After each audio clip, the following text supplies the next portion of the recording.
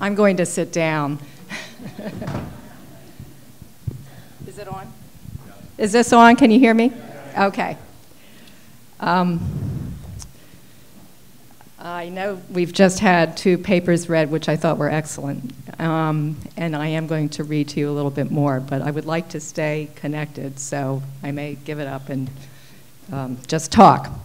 However, I need to tell you a story. Several weeks ago, I was teaching my advanced research seminar at the end of the day on Friday. 2 members were absent due to weather predictions of torrential rains. The dangers of driving were discussed, the unpredictability of the weather, the inaccuracy of weather predictions, the difficulties in making it to class, the difficulties of doing research, of focusing the mind, of spending more time with patients already difficult to spend time with, since review of the sessions brought up difficult feeling states or lack of feeling, feelings of fragmentation, a sense of losing oneself, in some cases a sense of isolation, and unbearable aloneness.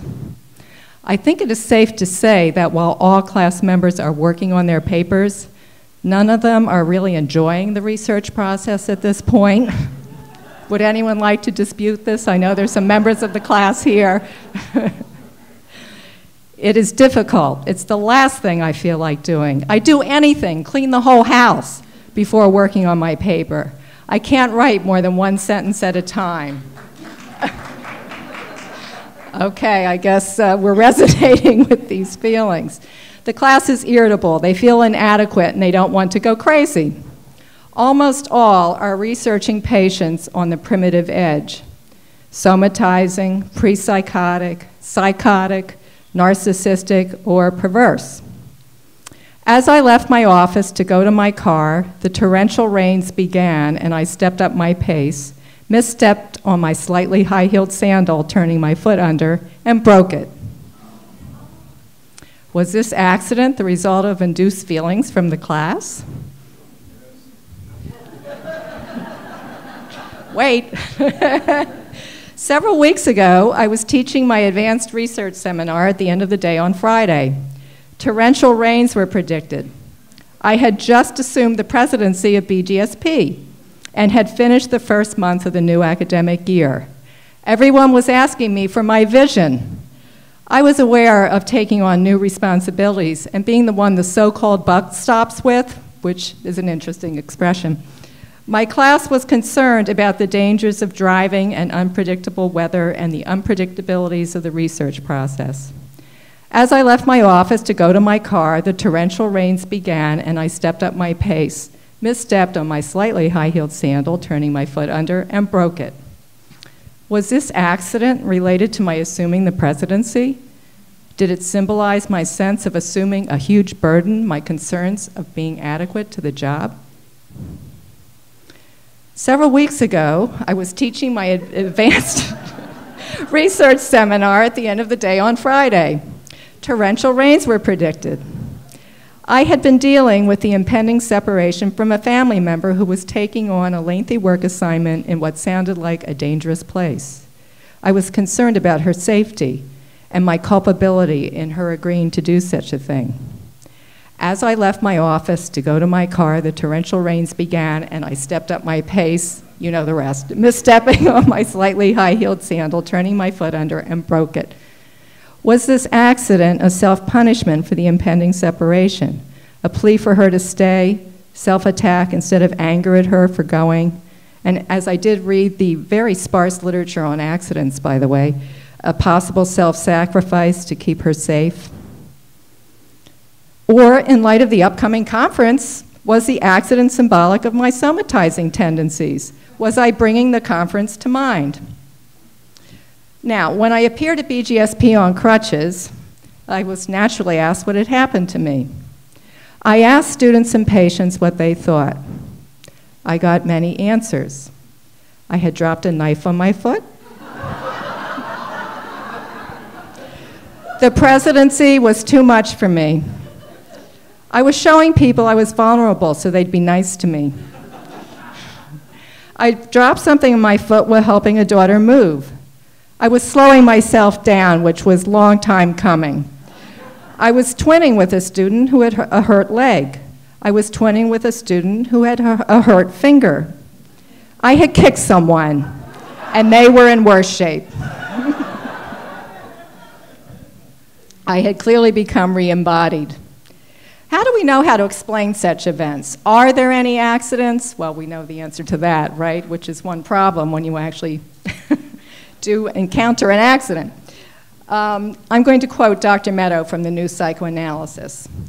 The analytic session is the first research tool used to delve into the subjective life in a meaningful way in order to discover connections among emotion, physiological functioning, life strivings, and death. We must concern ourselves with early pathways for the discharge of emotional tension and impulses. I believe this is what Dr. Rothman did so capably in her study, discovered connections among these realms with the three long-term cases she studied very intensively. As psychoanalysts engaged in clinical work, of course, we're always researching the unconscious. So it's hard for me to make a distinction between being a clinician in practice and being a researcher. I think this is what we do. We listen to the symbolic communications of our analysans. They consciously report their experiences and thoughts, wishes, and fantasies, but we pay close attention to the gaps between what they're telling us and what is actually being communicated in other ways, by actions, by contradictory communications, maybe what's absent from the communications. And as Dr. Sheftel and Dr. Rothman pointed out, we pay special attention to the feelings generated in us when we're sitting with patients and working with patients. And we observe the sequence and also nexus of associations in the sessions, verbalized and unverbalized. And from all these observations, we make inferences about unconscious meaning and motivation. This is what we do as analysts. Now, there's one more thing we do beyond the analytic hour as researchers. Do you know what it is? We write everything down. This can be the hardest thing to get someone to do. The question of how you record your observations is a very hot topic if you read the psychoanalytic research literature. And you don't want to intrude on the clinical process, obviously. So there's been a debate about tape recording sessions. I believe that came up last year when Dr. Boski was here. My husband asked me this. I don't have dogs, so I read my talk to my husband 3 times. And he was very helpful because he asked some very important questions, and he's here today listening to it again, right?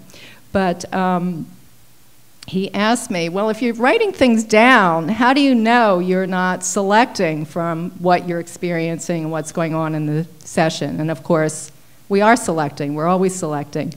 However, it's my observation that over time, Dr. Meadow emphasized that we can do research with a single case because we spend so much time with our patients. We make observations repeatedly, session after session. There's a lot of repetition in what goes on. There are repetitive communications, there are repetitive feeling states. Over time, as the analyst, you certainly get a feel for what the repetitive conflict, consciously expressed and unconsciously indicated, is. So if you keep writing and session after session, write down as much as you remember, you do capture what's happening over time, session by session. You also really remember what's unusual. So the unusual emotional experience, the occasional dream, an enactment or action that hadn't previously occurred. These things get recorded also. So when Dr. Rothman knew she wanted to study her long-term somatizing patients, she had some notes, but she had to very systematically write down what was happening in each session over a period of time. And that is done so that you can control for your own biases in selecting, because we all do that. We look for confirmatory evidence of whatever hypothesis we might have had the session before, a few sessions before. So I wish I had used your husband's audio-visual skills, Dr. Rothman, because I'm going to read you another quote, and I would prefer you to be able to read it with me, but here it goes. This is another one from Dr. Meadow.